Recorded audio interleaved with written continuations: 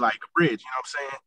Like to where I can police those people stern and by the book, but respectfully. You know what I'm saying? Like I don't gotta treat them like even if you commit a crime, I don't gotta treat you as less than. You know what I'm saying? I can be respectful to you. I can still answer you, yes sir, yes ma'am. I can still make sure that you're good. If you tell me you can't breathe, I can sit you up. You know what I'm saying? I can make sure you're safe and I'm safe. I can walk up to a mom and be like, hey, as long as your son is in my custody, he won't be disrespected. You know what I'm saying? And develop that relationship with them to where they know that if I have to come in and do something to take their sons, their daughters, or their husbands away, at least they know that under my care, their family member won't be disrespected. You know what I'm saying? I'm not saying that the San Bernardino PD disrespects me because I haven't heard any complaints about them whatsoever, which is another reason why I want to work because it seems like they have a really good relationship with the community. But yeah, man, I feel like the more of us that are willing to get out there and try to help bridge that gap, the better it'll be. Yeah.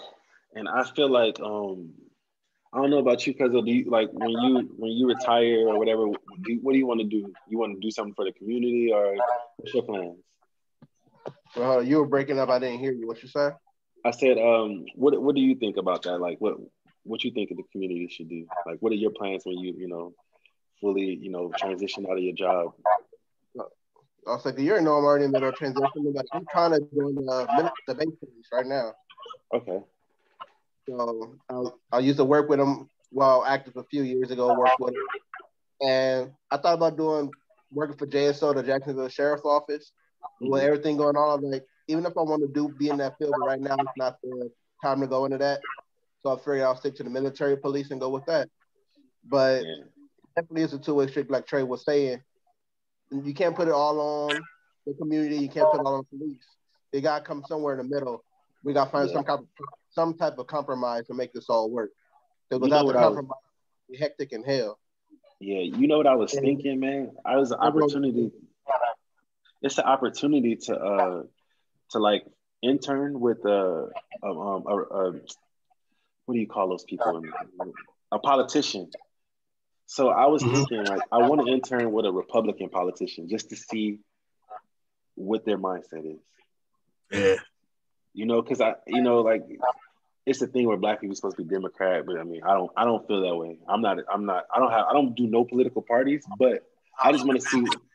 Yeah, I want to see what it's like on that side of the house, so I can like even put my input on it. Like, yo, this is how you think, but this is how people coming from my background think.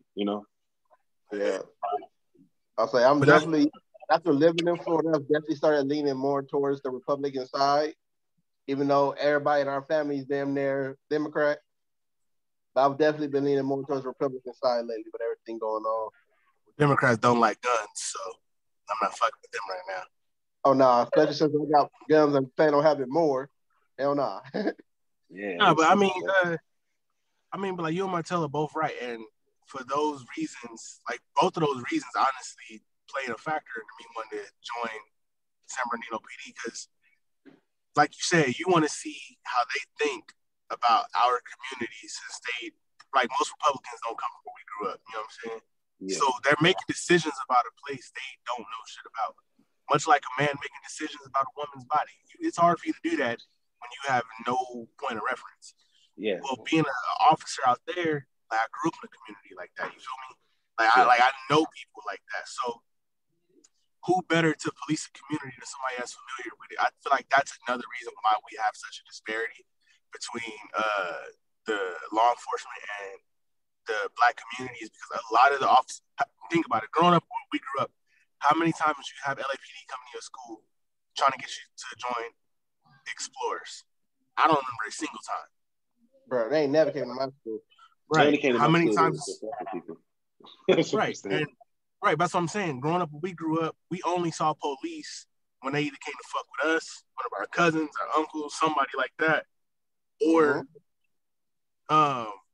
or you saw them on TV or some shit like that. But we never got a chance to see police in a positive light.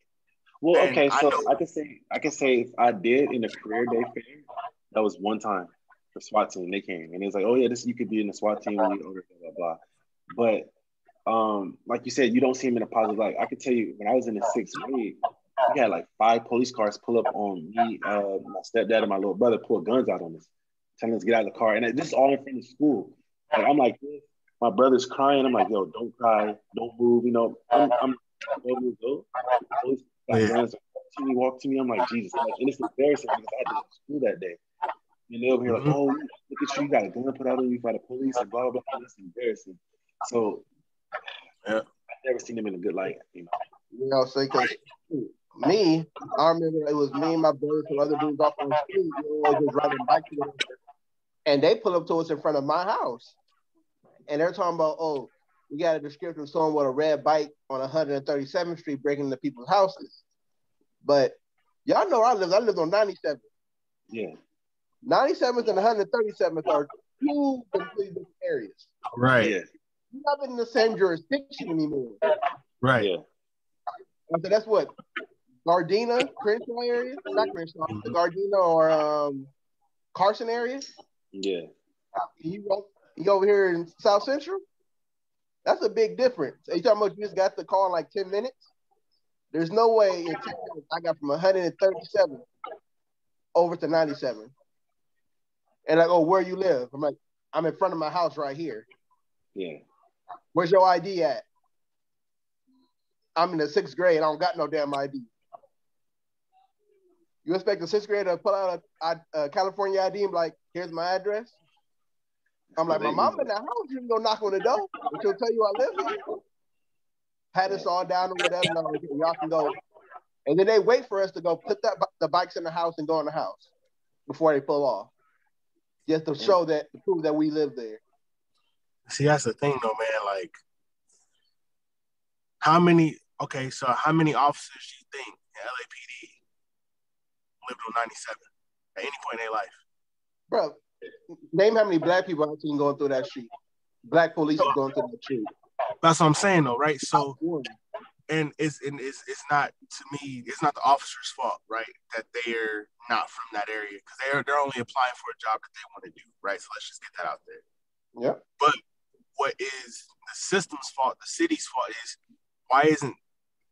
why aren't you promoting law enforcement in black areas like you are in white areas? How come, like all my white friends that I knew growing up, yeah, man, like Blue Lives Matter, all that shit. But if you talk to all of them, in their life, police were only positive. Hey, police are always at our school. They're always coming to recruit us. I see them at the football games all the time. Officer so-and-so comes to all the community meetings, all this other shit. This officer came to my baseball game.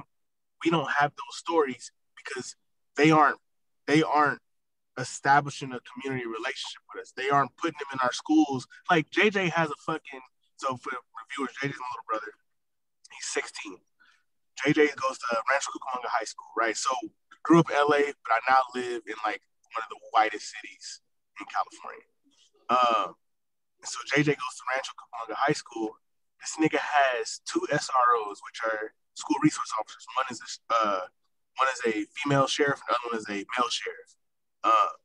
And they literally go to all the kids' events. They go to the football games. Anytime something needs to be mediated between kids, they go there. They go to basketball games. They work everything so the kids know them. You know what I'm saying? You want to go drop off something at the school, you got to check in with the resource officer so she knows the parents, she knows the kids. Like, literally, I'm up there when I first got the Navy. She's like, oh, yeah, like, here's my card. Give me a call. We'll try to get you on the force. I never had an officer say that shit to me until I was a grown-ass man living in Rancho Cucamonga. You know what I'm saying? Think about it, especially our neighborhoods. They look at us like, oh, they're animals in cages. That's what it was. We had that. Right. We had that man. It wasn't a mentality. It was more as what they thought of us. You know, right? Because like I can say like for us, we grew up in rough neighborhoods, but we got out of it. You know, right. It wasn't locked in no cages like they say you stuck in this whole cycle. It wasn't like that.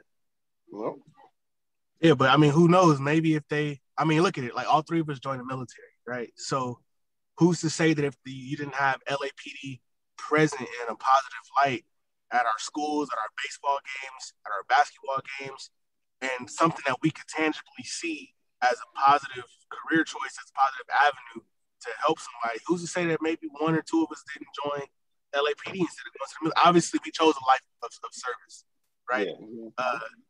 And not only did we join the military, we all do jobs of service inside the service. You know what I'm saying? So obviously, it's been ingrained in us to just be a help to people.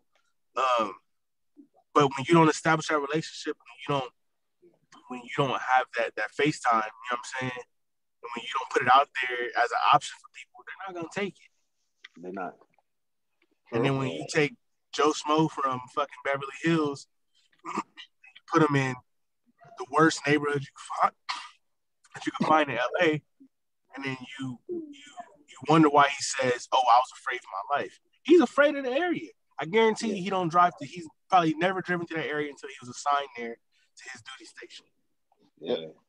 And all he hear are the stories. Everybody hears all these stories about South Central, the riot, gangs, and all that, drugs. So the only thing they ever think of is like, oh shit, one of these black people will probably shoot me or whatever. And yeah, it's terrifying from the get-go. Yeah, that's right. But I mean, that's just it's the nature of the beast, especially because we have history of doing that and then in those areas. So like you said, the stories that they hear, it scares the fuck out of them. Like Nightmare on Elm Street, this is how it is. Yeah. But you know what? Hey, I want to switch the tone. Let's end this on a positive note. Because we got deep and serious. I would love to have you guys back again. So I'm gonna split you guys up. We're gonna do some topics again. We have fun. Send us off for something funny, man. Shit. Everybody got serious. Like, we are the comedians, man. Yeah, we definitely talk about how exactly Derek Jackson plans on making a comeback next time. Yeah. We could do that. But I'm gonna wrap it up right here. Thank you guys for coming out and supporting the channel. This is gonna be more locker room talk with a lot more guests, a lot more everything. Just fun. I'm glad you guys came out today. Thank you both. These are both my cousins. Love you guys to death. Thank you. Yep. And I'm out, you guys. This is the Gossip Wine podcast, but the extra episodes, my locker room talk, my side little project. So hope you guys like it.